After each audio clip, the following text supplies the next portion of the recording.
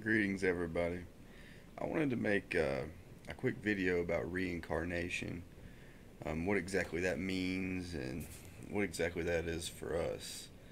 Um, See, people, when you hear the word reincarnation, especially in the West, it's really blown out of proportion and made to seem kind of comical or just totally unrealistic. You hear the joke like, "Yeah, I'm gonna die and come back as a horse," and just made this kind of joke, but there's actually a great depth to reincarnation, and it doesn't exactly just mean that. Let's kind of dig into what reincarnation is. Um, First of all, I like to think like our universal position in the physical world right here and now, such as there's a tree outside in my yard. If I was to cut a branch of that tree off, that it wouldn't be the same branch that grew back. However, it would be in the exact same spot. It may look a little different, but it will be in the exact same spot that the other branch was. It's going to have the same exact universal position. Um, and the significance of that would be just the characteristics is the fact that we might experience same thing, kind of figure skate along the same lines of each existence, such as this tree in my yard. Me, my family and I, we live here, so that branch, it spent its life, say, running with my kids, touching it, or a football thrown at it, or something like that, right? So if it was in someone else's yard, it wouldn't have that experience. So we cut the branch off, then there's no more branch to experience. But when it grows back, even though it's different, looks different, didn't know it was ever there before, it's just kind of hanging out.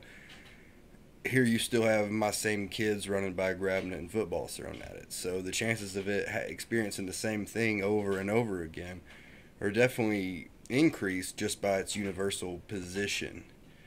Okay, so think of the human body as like a radio. Okay, so there's these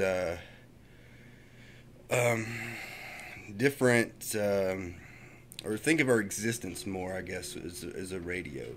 So human, say 92.3. Okay, so that's the human channel, right? Say a dog is 43.1. That's not a channel, but okay, say a dog's on that channel. So each time there's an energy frequency that you got to tune into, right? So there's these vibration levels of energy, just flows of energy, just river of life, just rivers of energy, constant movement, just like a water, just like when you go to a river and look at it, just like the water's flowing. That's just how our energy flows, right? Well, that being said, so it vibrates, and it's just a vibrating frequency of energy, and it's just so. What does that mean? That means that, say, after we die, depending on where our energy is being frequency, if we're right here on the exact same plane, then boom, then we would come right back as a human, I would imagine. Okay, but when you think of things like love, happiness, caring, like all of these things are things that raise your vibrational frequency. We literally vibrate faster, which is going to increase. So would that put you on a higher realm of existence potentially? I mean, I've not kept my memory and died, so I don't know. But potentially. So say if you're a really, really shit person and did a whole bunch of bad things and you're vibrating slower and slower and slower, to me it would definitely seem possible that you could come back as a less evolved animal or a plant or anything, depending on how low you were vibrating. Because to me, it just seems like once the energy is released, it just depends on whatever station you're on, is what some kind of something you're going to hit. And just like, I brought up the tree example, so just like there's that, so I will come back in a general vicinity, but who knows on what level of frequency? Because the plane, because this kind of collides between what's physical, what's elusive, what's energetic, like all of these planes of divisions that we have truthfully no idea about, it's going to put me somewhere depending on how I'm vibrating, what my frequency is. So to me, it just seems like that's the only thing that could happen.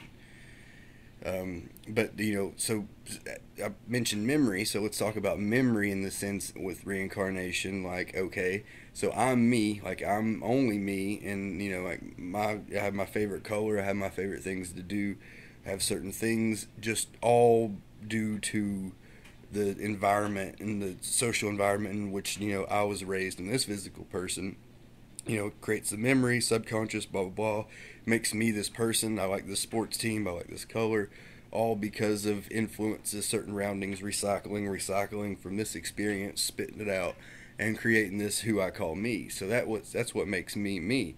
But if I had a tragic car accident tomorrow and my memory totally clean, wiped clean, I wouldn't be able to recognize my family. I wouldn't have the same favorite color. I wouldn't have any of those things. So potentially, yeah, my physical being would be the same, but I wouldn't be the same. So that being said, when we reincarnate, we obviously we lose our memory in between each one. No matter if we've had a million, no matter if we've had two, like we lose our memory in between this death and rebirth process. So with losing our memory, how can one could say, how could that make you you? Because you don't have the same memory.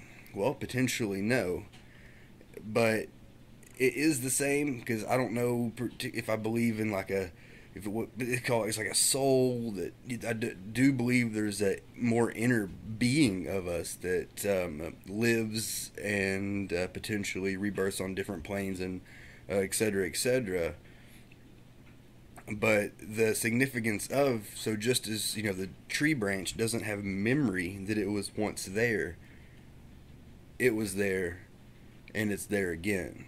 So maybe like there's some great really great stories about Thoth, the Egyptian. He was known as the wise one because he was able to remember every time he would incarnate. He was able to remember his past life, as the story goes, and he was able to obtain all of this knowledge. And look into Thoth for sure. The Emerald Tablets are a really interesting read. But so maybe we could keep our memory and keep coming back and gain knowledge. I mean, who's to say? I don't know. It's definitely out there, something to think about. I just wanted to kind of take the edge off of just what reincarnation means and what it exactly is, because there's a lot more to it than just your average die and come back as a horse kind of deal. But just wanted to spread some love, spread some thought. Just my opinions. Don't hate. Peace, everybody.